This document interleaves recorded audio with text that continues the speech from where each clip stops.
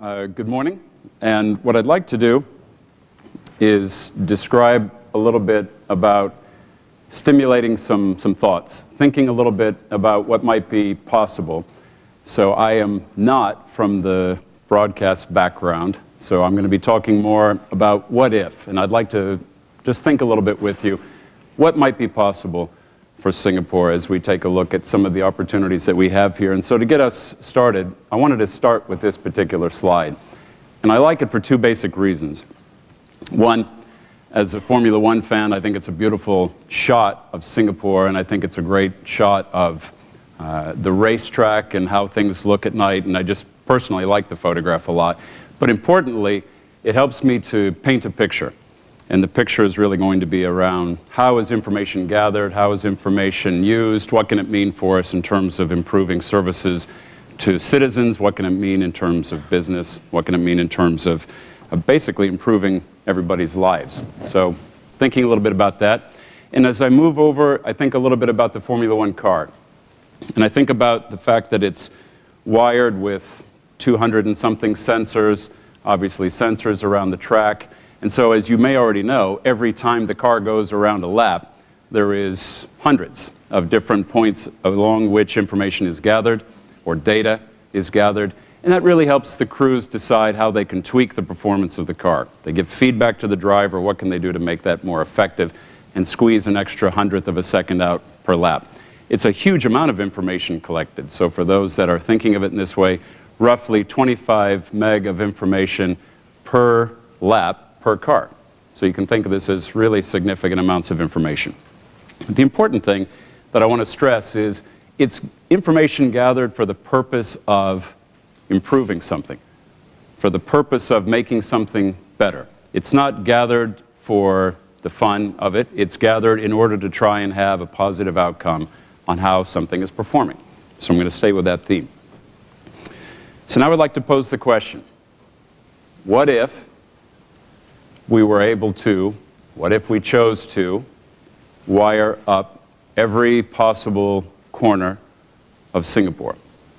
What if we were to say that sensors everywhere were to gather millions of pieces of data from everything? So Mark referred to Internet of Things earlier on a moment ago. If we stay with that idea, it's essentially just gathering data from areas. And I want to separate this idea of data versus information.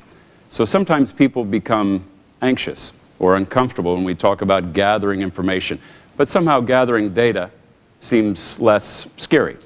So the idea is if we gather data about what's happening and how things can be made better, seems like it would be a good thing. There's some obstacles. Apart from the legislative side, regulatory side, privacy side, which I'm going to place to the side for the moment, I'd like to talk about whether we could simply do it. So there's some obstacles around, is there a cost that we can afford? Is there a price point at which sensors become affordable to place everywhere versus in a few locations?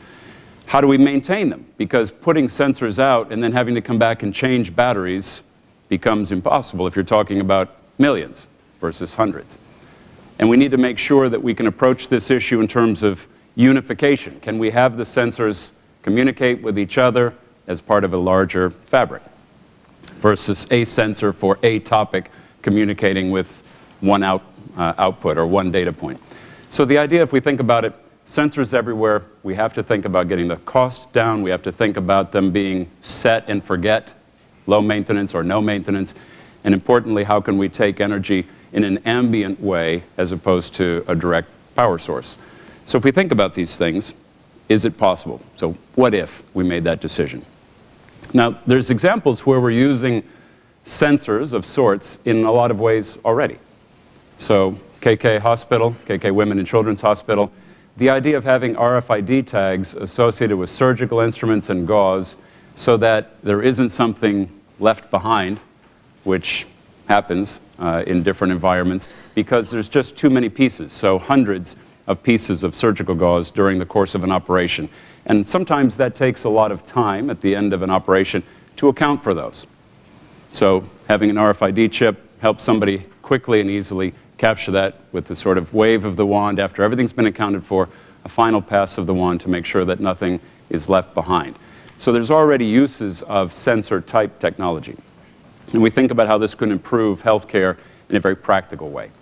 But if we go further, and we think about something which is already available in the market, like a wearable fabric with sensors embedded, the whole idea here, and I just picked one at random, there's many, is to say that we have opportunities for respiratory, cardio, and other monitoring points. Now, if you think about this longer term, a chronic care or elderly care patient sitting in his or her home with some type of comfortable wearable technology that allows early signs of distress to be determined by the doctor, by the hospital. So instead of the patient having to take an action, there's a way in which wearable technology helps us proactively care for patients. And we think about this in many different textiles already today. So where can this go? The important thing is, in addition to providing superior health care, it also allows a massive new trove of data to be gathered with consent on research. What can I do to learn from hundreds of thousands of patients or millions of patients and find correlations and ways of improving healthcare that I wouldn't otherwise be able to pursue? If we think about education, we think about kids today learning in classrooms, but we're already seeing a convergence of different types of learning. So smart surfaces and sharing information from student to student or classroom to classroom. So that's already happening. But if we think about it further, and we think about where kids and adults can be going in the months and in the years ahead, the whole idea is out-of-classroom learning gives a superior opportunity for a wider source of education.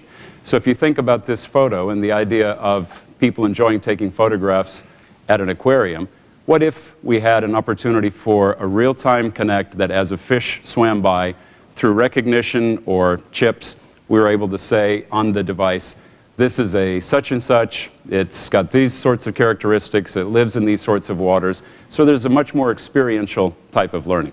Then you have other examples like Khan Academy, Coursera, and so on, which provide millions of different opportunities for learning. So the whole idea, which I'm sure we'll be talking about during the course of this morning, which is if you have a smartphone or a tablet, you essentially have almost all the world's knowledge in your pocket anyway. If I think about it from an environmental perspective, we already have, through the Public Utility Board, hundreds of sensors in canals and drains to make sure that water's flowing, to make sure that we have early warning. So 10-minute intervals saying, is the water level rising? And if so, what can we do to either warn people or take some action to try and solve that before it becomes a flooding issue? So we already have sensors out in a variety of locations. But now we think about what could that mean in thousands of locations? And what could those sensors do to tell us information that would be useful to a variety of agencies and to citizens? So if we use that example, we think about utility. Today, people have to read meters, and they have to think about the usage that they would have consumed during the course of that month, essentially after the fact. How much did I use? And people have to wonder whether they're being as efficient as they'd like. Through something like this, and you may have already seen these technologies yourself, you can plug an appliance into this type of interface, which then allows you to collect through Bluetooth what that particular appliance is consuming.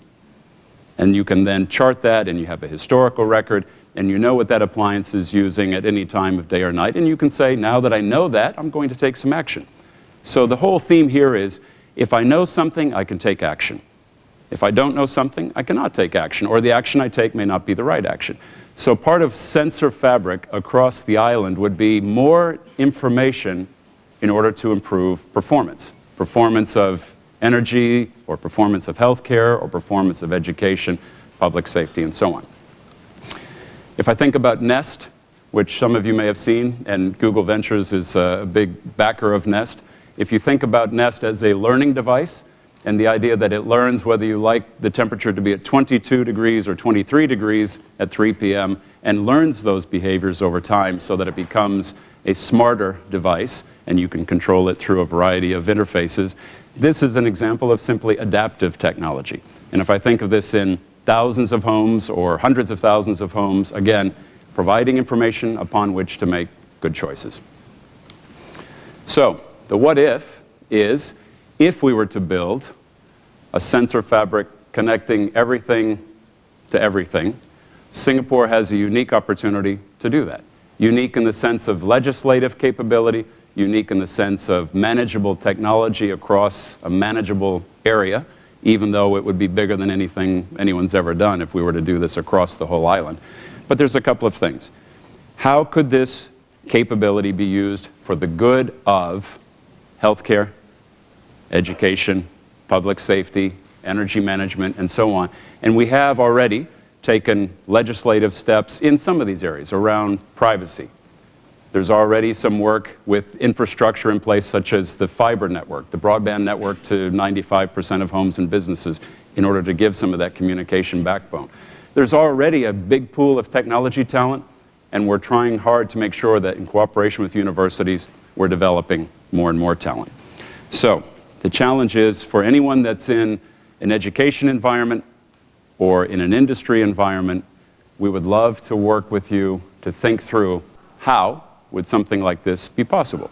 What are some of the challenges? What are some of the obstacles we have to deal with? What can we do to leap into some of these opportunities in a meaningful way? So I'll close on this particular slide because I think it's the way that I would like to position this for your thinking during the course of this morning.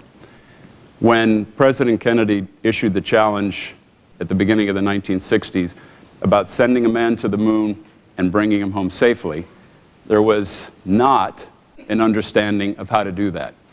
There was parts and pieces of how to do that, but not a complete picture.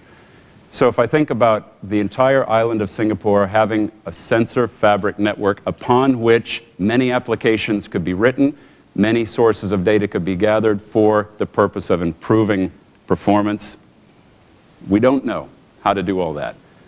But we have some good ideas. And what we'd like to do as IDA is to make sure that working together with industry, working together with universities, working together with different parts of government, we set ourselves a challenge of thinking, what could be possible?